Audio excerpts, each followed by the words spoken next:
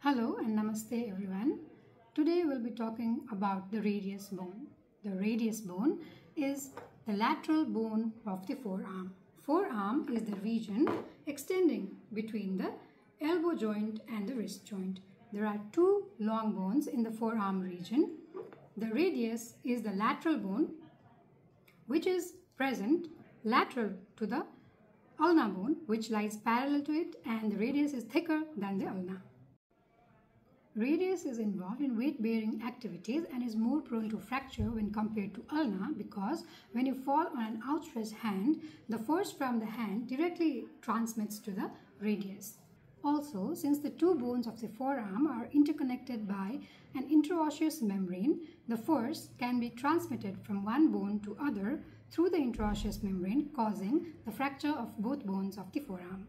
The radius is homologous to the tibia of the leg. Presenting features. Just like any other long bone, the radius has two ends, the upper end, the lower end, and a shaft. Articulations. Superiorly, it articulates with the capitulum of the humerus, forming the radiohumeral component of the elbow joint complex, which is a variety of hinge type of synovial joint.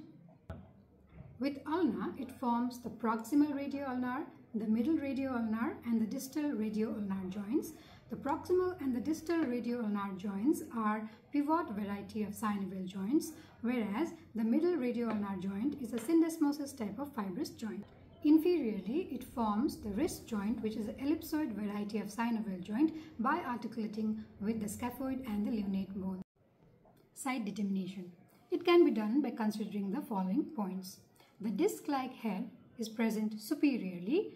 The sharpest border of the shaft, the interosseous border, presents medially, and in the inferior end there is a tubercle on the dorsal aspect called the Lister's tubercle, present dorsally. So this is the right radius and this is the left radius. Anatomical position. The bone is held in a vertical way. Now, talking about the features in detail, we begin with upper end. It has a disc-shaped head, a neck, and a radial or bicipital tuberosity. The disc-shaped head, covered by articular cartilage, bears a small concavity on its upper surface for articulation with the capitulum of humerus, forming the humeroradial part of the compound elbow joint. The medial aspect of the head articulates with the radial notch of the ulna, here forming the proximal radioulnar joint. The proximal radioulnar joint is stabilized by a strong band of tissue known as the annular ligament, which surrounds the head of the radius. During pronation and supination of the forearm, the head of the radius moves inside the annular ligament. Neck. It is the constricted part below the head. Radial tuberosity. This oval-shaped bony prominence is present below the anteromedial part of the neck.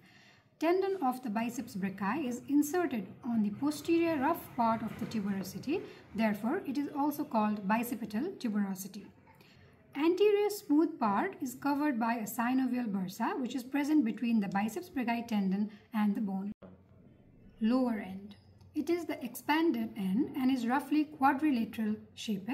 This end is identified by the presence of 5 surfaces and a styloid process. The surfaces are the anterior surface, the posterior or the dorsal surface, the medial surface, the lateral surface, and the inferior surface. Dorsal surface. The dorsal surface of the lower end is marked by the presence of a dorsal tubercle of Lister. Various grooves adjacent to these tubercles help to relay the tendons of the forearm. Extensors, example, tendon of extensor pollicis longus, grooves the medial aspect of the tubercle.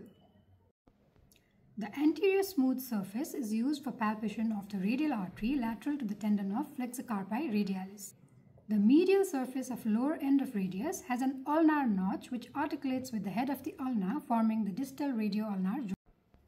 The lower articular surface has a lateral triangular surface for articulating with scaphoid and a medial quadrangular articular surface articulating with the lunate, thus forming the wrist joint. The lateral surface bears a prominent projection downwards called the radial styloid process, which can be palpable on the floor of the anatomical snuff box. The brachioradialis and radial collateral ligament are attached to the styloid process. Styloid process of radius is longer than its ulnar counterpart. Shaft. It is the long part of the radius that is narrow proximally and wide distally. The shaft is triangular in cross-section and thus presents 3 borders and 3 surfaces. The borders are the anterior border, the medial border, and the posterior border. The surfaces are the anterior surface, the lateral surface, and the posterior surface. It should be noted that muscles of supination and pronation are inserted onto radius. The medial border, also known as the intraosseous border, starts just inferior to the radial tuberosity. It takes a downward course and forms the posterior border on the distal end of the radius. The anterior border begins inferior to the anterolateral part of the radial tuberosity. It courses downwards and becomes continuous with the anterior border of the styloid process. The anterior surface present between the medial and the anterior borders bears the presence of a nutrient foramen which is directed upwards towards the elbow. Hence, we can say that the lower end of the radius is its growing end. The radius ossifies by endochondral ossification. The primary center appears in the shaft during 8th week of intrauterine life. There are 2 secondary ossification centers which appear postnatally. The one for the upper end appears during 4th year and fuses during 16th year of life, while the secondary ossification center of the lower end appears during 1st year of postnatal life and fuses during the 18th year. Clinical anatomy. Pulled elbow. It is the dislocation of the radial head from the annular ligament commonly seen in children of 2 to 6 years of age, and it occurs as a result of pull on the extended elbow.